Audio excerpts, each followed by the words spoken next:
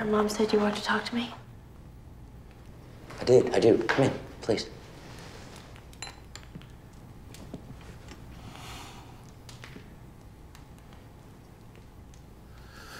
This should have happened a long time ago under better circumstances. It shouldn't take someone nearly dying for the two of us to finally meet. You know, you don't have to do this. Pretend to be nice to me. I'm not pretending. Claire, most people, they think the worst of me, and I've probably given them good reason to, but I want to do better.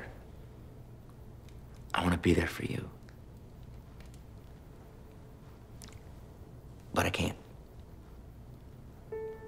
Not now. Of course. I'm sorry, but there are things happening right now that I can't expect you to understand.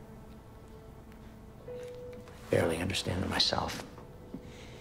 I got into politics for the chance to do something good.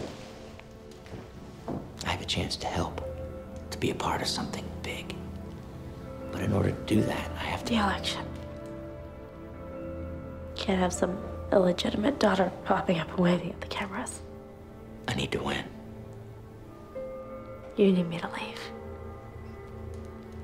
Paris with my grandmother. She warms up. Sort of. It's just 1 week. And then what?